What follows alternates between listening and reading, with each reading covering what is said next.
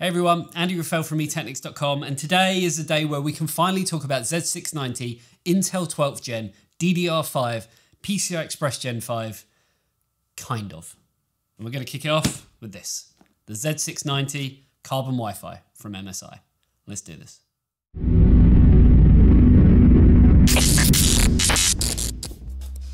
Andy, what are you watching? It's not what you think.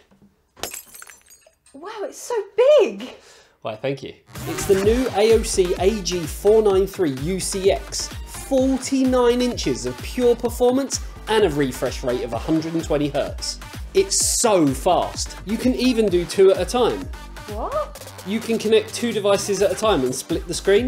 With FreeSync Premium Pro, a 32:9 aspect ratio and a built-in KVM, you'll be finished in no time. Gaming, I mean.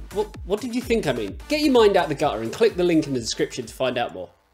So that intro really only makes sense if you have not watched any of our other video content, because we have a bucket load. And if you're into MSI, then we have things like this, which is the Z690 Unify board. Then we have got a preview on that.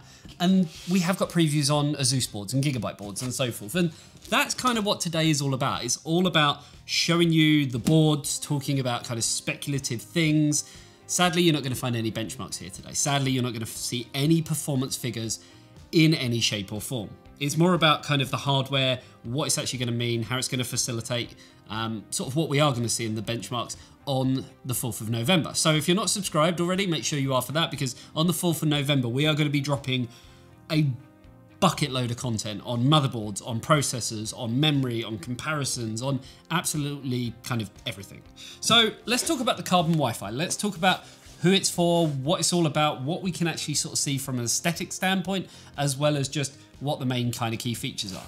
So the Carbon Wi-Fi has been around for quite a few generations now. We've seen it on Z590, Z490, we've seen it on the AMD side of things.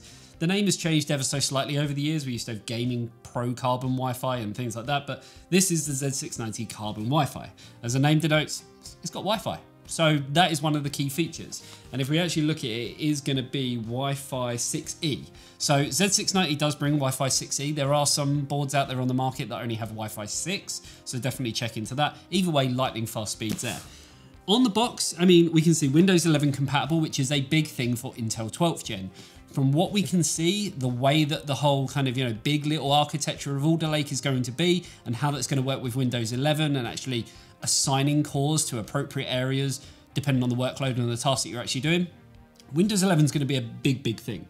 TPM 2.0, we all know about that. I don't even really want to delve into it. But we have support for Intel 12th Gen. We are looking at Intel Z690. Looking around the back of the box, I always like this on MSI boards, you get a really kind of clear view of exactly what the board is going to look like and some of the key standout features. I mean, when it comes to power design, this is just ridiculous, and we've seen this on so many different Z690 boards, but we are looking at an 18+1+1 phase power design with 75 amp smart power stages. Some of these have actually got 105 amp power stages. It's just ridiculous the amount of power that these can basically be put into the CPU and into the CPU socket. We do have DDR5 support. We've got Lightning Gen 5 speeds. Not that there's any devices that can really kind of harness that at the moment, but chicken and the egg basically. The technology is there. The hardware for it will come kind of at a later date. We have got USB 3.2 Gen 2x2 and so much more. So let's kind of open it up, have a look at what we actually get accessory wise and go from there. Now, whenever we get a board from MSI, they always give us this kind of handy dandy, not even a cheat sheet, but it tells us, where to get the latest BIOS from, the fact that they've tested it and what they've tested it with, what kind of scores they get, so that when we're actually testing as reviewers, it's really handy that we can sort of say, well, we're getting this, you're getting that, everything lines up. Problem is, obviously, we all use different hardware, so it's kind of irrelevant, but it's nice to see. In here, I'm guessing we're going to have our Wi-Fi module with looking at any of these boards, in the past or anything to go by. And yeah, these are the Wi-Fi antenna for the Wi-Fi 6E. So you have got them straight away in the top of the box. Underneath that is the motherboard, and I'm going to put that kind of to one side just for a second, because I do want to go through the rest of the accessories first. So we do get a nice little case badge sticker. We get some stickers. I don't know what it is, but motherboard manufacturers these days, they keep putting these little stickers with them to kind of put onto your battery and to put onto other areas of your board, your case, wherever you want to put them. I don't really see the point. I kind of feel like we've got past the whole like case badge stickers and stuff like that. But you know, some people are still into it. We do get a little brochure telling us that MSI make many other products, and you've seen a lot of them on the channel, so there is that. We get a quick installation guide, which is always nice if this is maybe your first time building a PC. A little bit of how you can enter and win. I think it's like Steam credit or some games or something. Thank you basically for buying the product. You know, fill this in and you can win some stuff.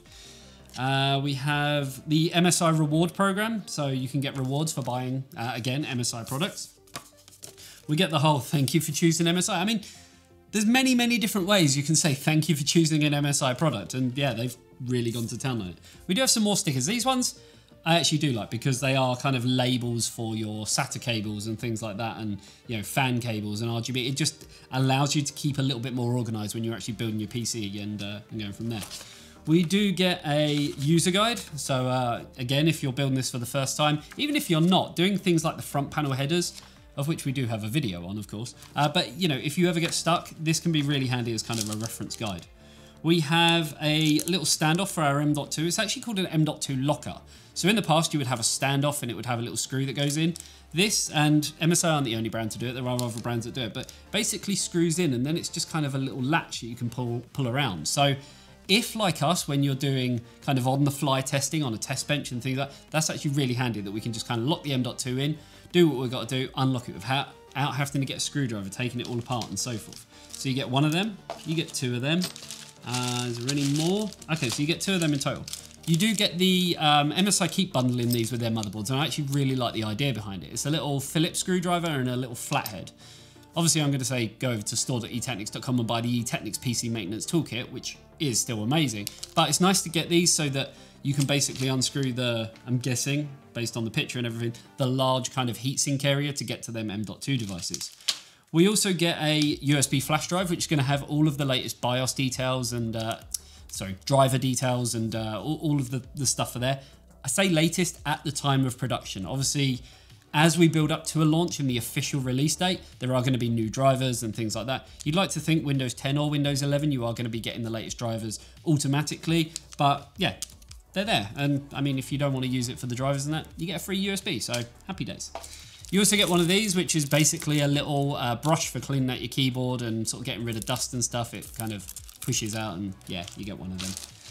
We also get a Y splitter cable for your RGB. So it's got a female 4-pin RGB that comes out into two male RGB connectors as well. We then get two SATA cables, one of them being right angled. And then we get, I believe this, and I actually said this in the Unify video, which again, if you haven't seen it, go check it out. I believe it's like a proprietary RGB connector that they use on the MSI boards. So there is that. And then we have that same proprietary connector, but obviously we get male and female, which comes out into a conventional 3-pin addressable RGB. So that's basically it for the accessory side of things. Let's put it all back and then we can actually start talking about the motherboard itself. So put all this to one side, put it on the floor, and have a little look at the motherboard itself. So, taking it out of its anti-stack bag, we kind of get that first glimpse, and first thing I am going to do is peel off all the protective film so that we don't have any glare and you can kind of really appreciate what it's all about. And they do actually put a lot of this on there because there's quite a few areas on motherboards now that are quite kind of shiny and reflective and stuff like that. So I'll try and take off all of this stuff so you guys can really appreciate kind of how it looks. And I'm probably not doing this any justice whatsoever.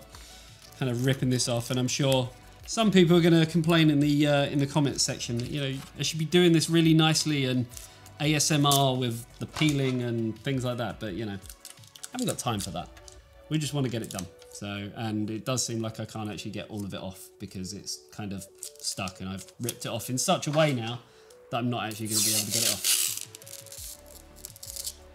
There you go, I'll give you a little bit. Right, so this is the motherboard itself. It still does have a little bit on there, which I'm going to try and take off. But this is the motherboard. So, I mean, it looks very much kind of what you'd expect from a carbon motherboard. They haven't really changed the design too much. Aesthetically, maybe there's a few little kind of, you know, improvements here and there. But generally, MSI with their carbon boards, they try and keep it quite sort of stealthy looking. They don't add excess color or anything like that that kind of dictates to you what color scheme you have to go with for your build. Instead, they kind of let all the RGB do the talking. And RGB on this, you're going to have some up here and you're going to have some down here as well. CPU socket wise, for anyone who hasn't seen one yet, like I mentioned, if you haven't seen any of our other videos, this is the LGA 1700 socket. So 1700 pins, accepts Intel 12th gen processors. And yeah, we're actually going to be testing this for the 4th of November with a i9 12900K. And you probably noticed with the CPU socket, it actually opens very similar to X299 and not so much like the previous generation 1150X. Obviously, we have all of our phases around here, which I spoke about. You can see all the capacitors, you can see all the chokes. We do have, I guess, a modest size kind of heatsink. It's actually quite tall, I guess, this one at the top, and then as it stems around here, and it is connected underneath via a heat pipe. There's no kind of armor or shielding or anything on the back. Pretty sort of plain there, but that's kind of what you'd expect from a board of this caliber. If you want something, you know, with that, then you have boards like the Unify that I spoke about, and I'm sure there is going to be a Godlike coming, which is just going to be balls to the wall. So other than that, obviously the heatsink kind of stems into the rear I/O, which we will sort of talk about the I/O in a little bit. At the top for the power delivery, we've got two 8-pin connectors. There's no shielding or anything on there, but at the kind of price point this is more than likely going to be aimed at, you're probably not going to see, you wouldn't expect to see that anyway. Same with the memory. Now, when it comes to the memory, you've got to remember with Z690, there are some DDR4 boards, but most of them out there, and very much like this one, support DDR5. And we are going to be testing that with some pretty crazy kits as well from kind of a variety of different brands and stuff. So again, stay tuned for that. At the top, we've got a few fan headers. We've got an addressable RGB header, debug LED, more fan headers and that proprietary RGB cable, 24-pin, our USB 3 front panel header, Type C. When it comes to SATA, we do have 6 ports. I've got to admit, a little bit disappointed that it only actually comes with 2 SATA cables when you have 6 ports on there, but it is what it is at the end of the day. We've got front panel headers down here. We've got our more fan headers down here as well. USB front panels, another fan, addressable RGB. We've got a little LED switch, so I believe you can actually turn this on and off on the fly. We've got a conventional 4-pin RGB header, front panel audio, and you can see all the audio capacitors and everything over here with EMI shielding. In terms of expansion slots, PCI Express, we've got 2 X16 slots. And if I remember rightly on this one, it's actually got PCI Express 5.0 on both of the slots, which is pretty nice to see. And it does seem like, if the rumor mill is anything to go by right now, Intel with their new Arc GPUs, when they do launch sometime early next year, they're going to be the ones potentially as the first GPU manufacturer with PCI Express Gen 5. So that's going to be really, really interesting to see. We have also got another X16 slot down here, but the pins are only X4. This one's actually X8. This is full X16. Other than that, we have our M.2 slots. So there is one here. I'm guessing, just looking at it, there's going to be one here, and potentially also one here as well. And just by looking at the box, and like I say, this is more about the aesthetics, what we see, and kind of what I can see and explain that to you guys. But it does look like they are PCI Express Gen 4 instead of Gen 5. Some of the boards out there do have Gen 5. Not that there's any drives for that yet. And I mean, Gen 4, there's drives out there now like the Seagate FireCuda 530, which is doing 7,000 megabytes a second. How much faster do we honestly need to go? So there's that. Other than that, let's move around to the I/O, where I always like the Carbon because you always get quite a lot of connectivity options. I mean, just looking at the amount of M.2s, the fact that we have, multiple X16 slots, which, are Gen 5 and stuff as well, but we have a flash BIOS button. We've got plenty of USBs here, HDMI and DisplayPort, just in case you are using the iGPU. We obviously all know how it is at the moment in terms of actually getting hold of a GPU. Maybe you're going to upgrade to something like this and try and find a GPU at a later date. At least you're going to have a fully working system because you're going to be able to use that as long as you're not using one of the KF SKUs of Intel CPUs. We have got plenty of super speed, 10 gigabit per second USBs here. We've got a Type C down here. We have actually got a USB that is specific for that flash BIOS, so you can put a USB in there, rename the file, press the button, don't need a CPU or anything, and you can update the BIOS. We've got 2.5G Ethernet, Wi-Fi 6E, our audio outputs, as well as an SP-Diff out. So quite a lot of features really for a board that I guess you could argue is kind of mid-range. Obviously, like I mentioned, if you want something higher end, there is going to be the Unify that we have got a video on, so check that out. And I'm guessing, I mean, it would be silly to say that they wouldn't be having a Godlike come out. Yes, it's going to be expensive, but it's going to have every feature known to man. And that's probably why we haven't got things like Gen 5 on here for the NVMe because, well, maybe it's going to be reserved for something like that. So there you go, guys. That is the Carbon in all its glory. Let me know what you think in the comments section below. Hopefully you enjoyed this video, and remember, we've got tons of content on tons of other things, so definitely check that out. And remember, on the 4th of November, that's when we can finally lift the lid and sort of show you exactly how this performs in conjunction with an i9-12900K. And I mean, I haven't even started testing yet, but I can pretty much say straight away from all the rumors, from the stuff I've been told by Intel, it's going to be absolutely amazing. So definitely stay tuned for that, and remember to subscribe. Hopefully you enjoyed this video. If you did, you know exactly what to do, and I will see you in the next one. See you later, guys. Bye-bye.